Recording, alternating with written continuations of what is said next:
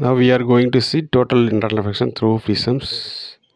See the ray of light which is on the prism. If we rotate the prism, we can get a 90-degree total internal reflection. See the incident and emergent ray, we can get a 90-degree reflection. If you place another prism,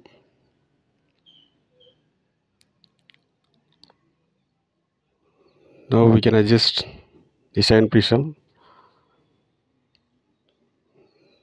Now we can here also 90-degree total internal reflection. This is the straight beam incident on the black screen. We place one prism to get 90-degree and another prism also we can get 90-degree. So the total 180-degree reflection. Here also we rotate the second prism. How we can get 180-degree reflection. Here the another one third prism is placed in the path of second prism.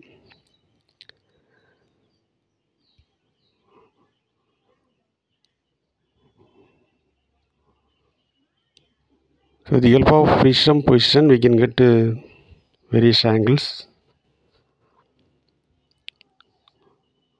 Use instead of 2 prisms we can use 3 prisms also.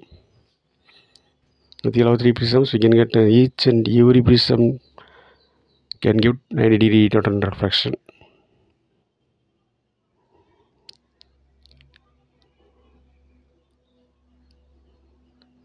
How the rays are deviated from the original position. See with the help of prisms. So now we are going to see 90-degree total reflection with the help of 3 prisms.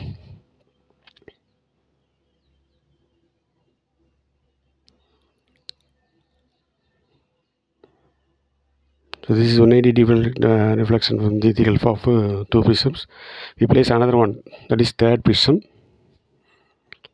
In suitable position we can get 90-degree from the each and every prisms. See the laser beam with the help of dark background. How it brilliance.